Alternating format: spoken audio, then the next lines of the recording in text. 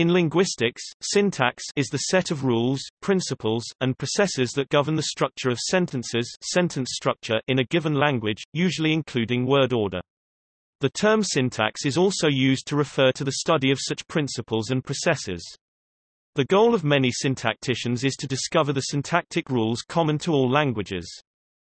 In mathematics, syntax refers to the rules governing the notation of mathematical systems, such as formal languages used in logic. See logical syntax.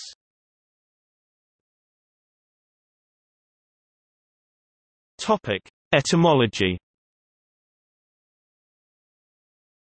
The word syntax comes from ancient Greek syntaxis, coordination, which consists of syn, together, and taxis, an ordering.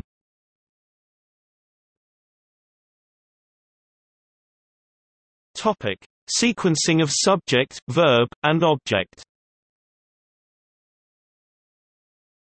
One basic description of a language's syntax is the sequence in which the subject s, verb v, and object o usually appear in sentences. Over 85% of languages usually place the subject first, either in the sequence SVO or the sequence SOV. The other possible sequences are VSO, VOS, OVS, and OSV, the last three of which are rare. In most generative theories of syntax, these surface differences arise from a more complex clausal phrase structure, and each order may be compatible with multiple derivations.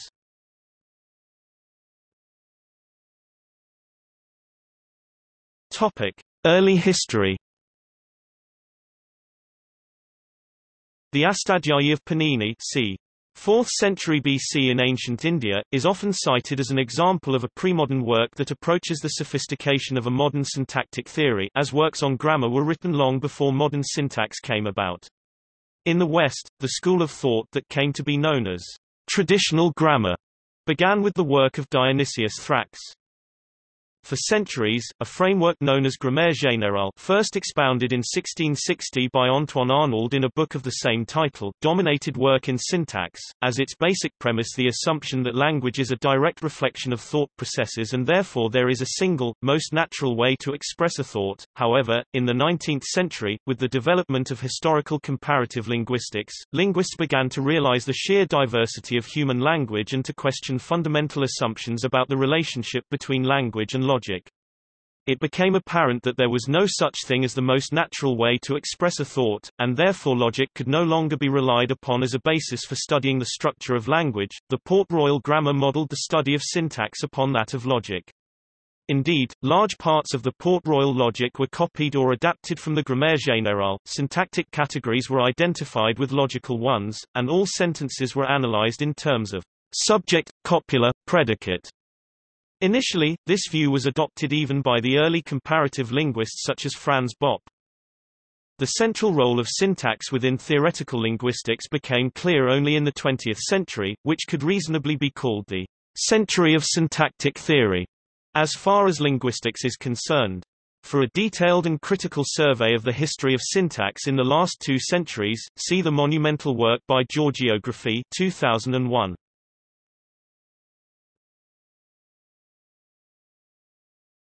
Topic: Theories. There are a number of theoretical approaches to the discipline of syntax. One school of thought, founded in the works of Derek Bickerton, sees syntax as a branch of biology, since it conceives of syntax as the study of linguistic knowledge as embodied in the human mind. Other linguists, e.g., Gerald Gazdar, take a more Platonistic view, since they regard syntax to be the study of an abstract formal system. Yet others, e.g., Joseph Greenberg, consider syntax a taxonomical device to reach broad generalizations across languages.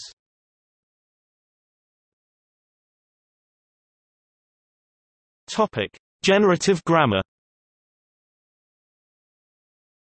The hypothesis of generative grammar is that language is a structure of the human mind. The goal of generative grammar is to make a complete model of this in a language known as I-language. This model could be used to describe all human language and to predict whether any given utterance in a hypothetical language would sound correct to a speaker of that language versus constructions which no human language would use. This approach to language was pioneered by Noam Chomsky.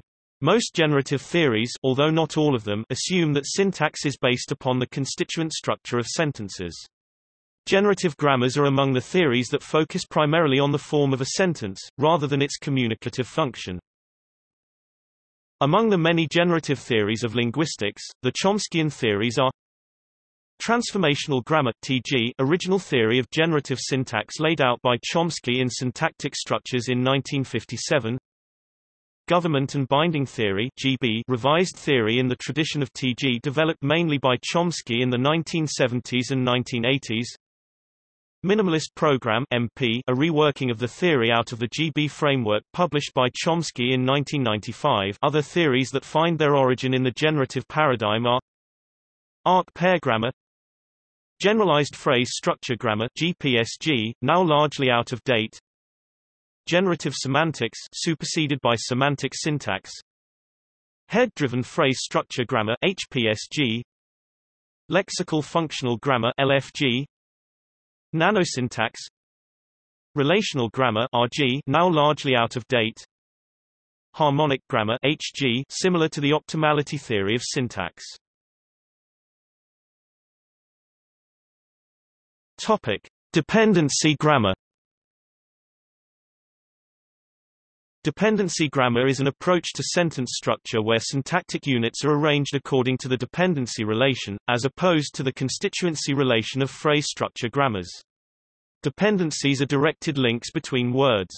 The finite verb is seen as the root of all clause structure, and all the other words in the clause are either directly or indirectly dependent on this root. Some prominent dependency-based theories of syntax are recursive categorical syntax, or algebraic syntax, functional generative description, meaning text theory, operator grammar, word grammar. Lucien Tesnier (1893–1954) is widely seen as the father of modern dependency-based theories of syntax and grammar. He argued vehemently against the binary division of the clause into subject and predicate that is associated with the grammars of his day (SNPVP) and which remains at the core of most phrase structure grammars. In the place of this division, he positioned the verb as the root of all clause structure.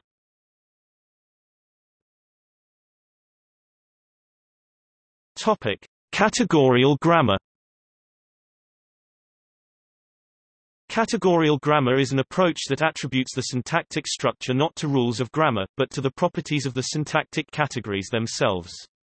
For example, rather than asserting that sentences are constructed by a rule that combines a noun phrase (NP) and a verb phrase (VP), e.g., the phrase structure rule SNPVP, in categorial grammar, such principles are embedded in the category of the head word itself. So the syntactic category for an intransitive verb is a complex formula representing the fact that the verb acts as a function word requiring an NP as an input and produces a sentence-level structure as an output. This complex category is notated as NP-S instead of VNP. S is read as a category that searches to the left, indicated by for an NP, the element on the left, and outputs a sentence, the element on the right. The category of transitive verb is defined as an element that requires two NPs, its subject and its direct object, to form a sentence. This is notated as NP-S, which means a category that searches to the right, indicated by for an NP, the object, and generates a function equivalent to the VP, which is NP-S, which in turn represents a function that searches to the left for an NP and produces a sentence. Tree-adjoining grammar is a categorial grammar that adds in partial tree structures to the categories.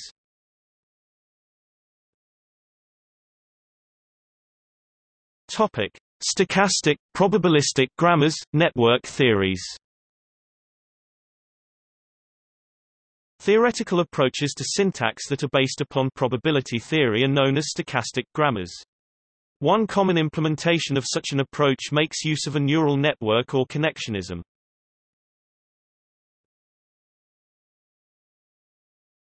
Topic: Functionalist grammars. Functionalist theories, although focused upon form, are driven by explanation based upon the function of a sentence, i.e., its communicative function.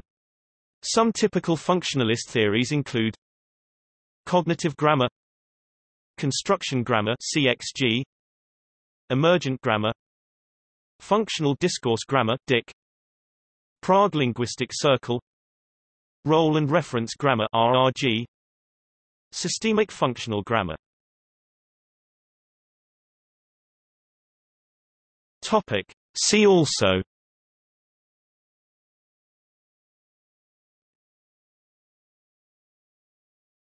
Topic. Syntactic terms. Notes